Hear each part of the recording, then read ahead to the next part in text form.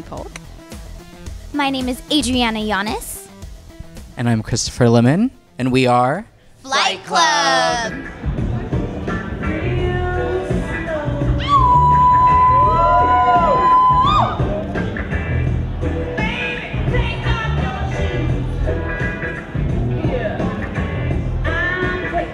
I got into aerial arts because it always seemed really amazing and intriguing.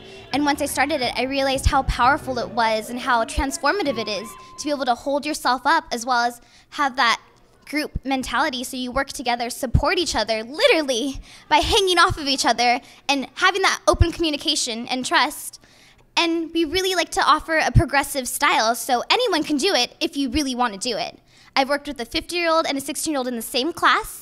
And my teacher, who has been fighting breast cancer for the past year, who made all these progressions, has been using the same progressions to get back into aerial silks. Every time you hear a song on the radio, it's like, oh my gosh, I could do it.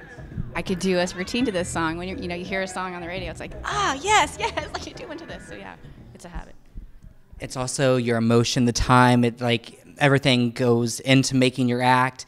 When you have a rough time, you have amazing acts, and when you have happy times, you have even better acts. And it's just you feed off of your own energy, everyone's energy, and everyone is always in such a positive mood. So it's always about the energy, the music, the timing. It's wonderful.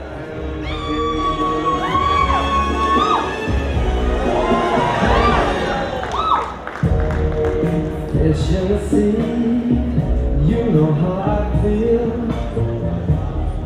River running free, you know how I feel. Blossom on a tree, you know how I feel.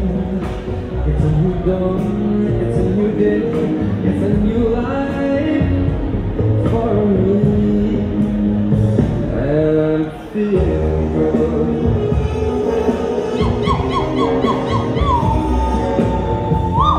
Short-term, long-term goals with Flight Club.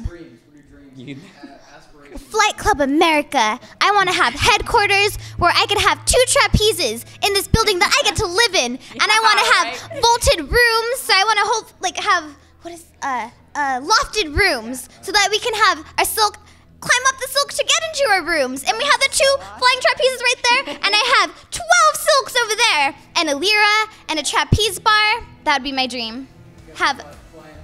Oh yeah, and living it. We are Flight Club, and we are raw artists.